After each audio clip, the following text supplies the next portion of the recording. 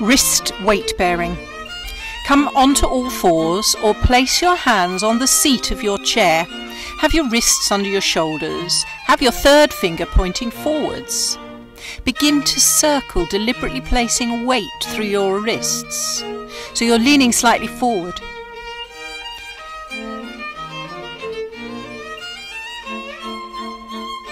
Now go the other way.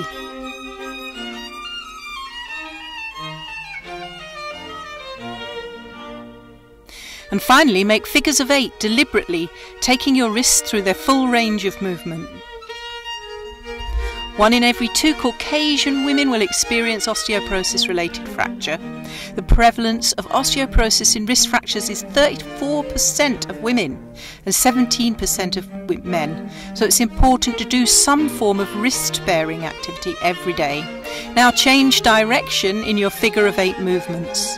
What we're doing is we'll build up strength and increase your range of movement in your wrists. And of course, when you have a fall, you reach for the ground with your wrists, and that's when it breaks. If you want to put even more weight through your wrists, take your feet further away from your hands. The hardest position being plank pose with your weight pressed forwards onto your wrists.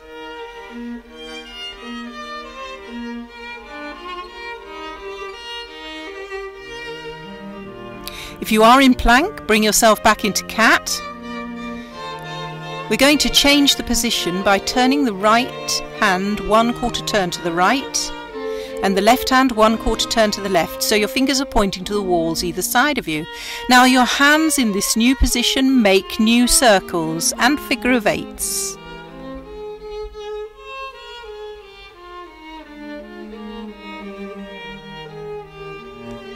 Now turn your hands another 1/4 turn so that your hands are facing your knees. Feel how the stretch on the inside of your wrists changes in this new position. Notice how it feels to continue to circle either way and figure of 8 in this new hand position. If you do experience a wrist fracture in later years, it's likely that you will be investigated for osteopenia, the first stage of the full bone condition osteoporosis, as this will most likely be the cause.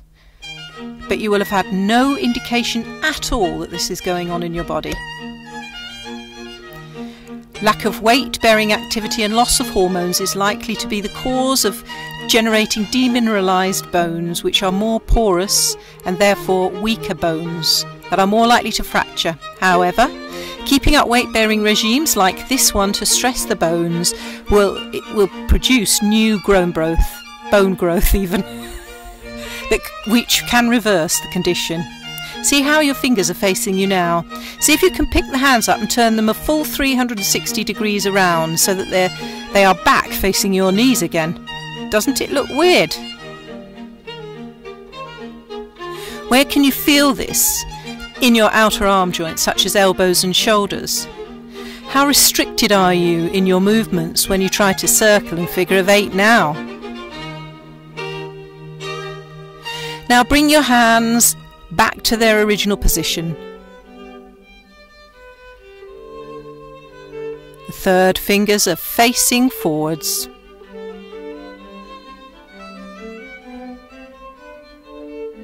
Gently side bend, shortening first one side of your waist and then the other. Notice where this movement comes from. What part of your back is moving most? Is it the top half or the bottom half? Or are they both moving in equal amounts? Now, as much as you can tolerate, take your hands off the floor or the chair seat and begin dropping your hands with a sharp exhale. As you land, take care not to hurt yourself. Just go as hard as you can tolerate. Great job.